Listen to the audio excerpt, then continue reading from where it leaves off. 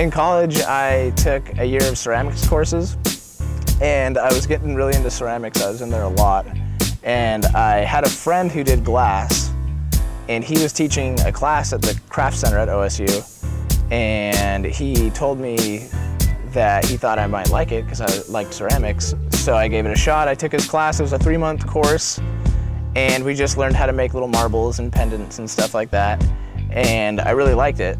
So I kept at it. I did that one class, and then I did a little independent practice with some friends that I knew who did glass. And then eventually, you know, I mentioned to my friend who taught at the craft center that I wanted to get into glass as a career. And he, you know, it was a couple months after that, he finally talked to a guy that he knew and got me a position, just an entry-level position doing glass. So that's how I got into it. It was kind of a word-of-mouth sort of thing. I'd say the technique is probably the thing that sets it apart from everything else. It's there's a really big learning curve for it.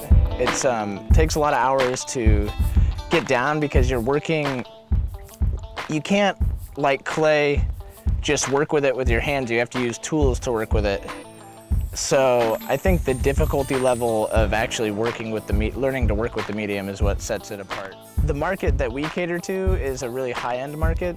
It's a lot of like upper class people with big collections, glass collections and stuff. So that market, you know, we haven't really taken a hit with the economy very much, you know, because that demographic has been affected the least, I guess.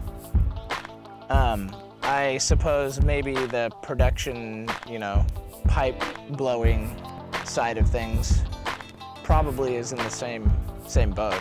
I don't think either has been probably substantially affected by the economic shift. In our shop, it goes from, I'm the beginning of the process. I prep glass rounds, and then I pass it on to my superior, and he shapes them, he sculpts them into, you know, frogs, snakes, what have you. Basically, I take a glass round. It's about a half inch, about 3/4 of an inch thick.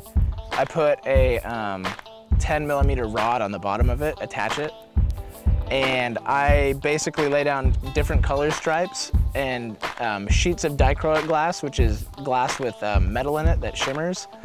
And yeah, I fill in the clear with different color patterns, and then I put them in the kiln, and I get paid per piece, and then I pass them on to my boss, and he sculpts them. So this is what I do, and then he takes this from me and he makes it into that.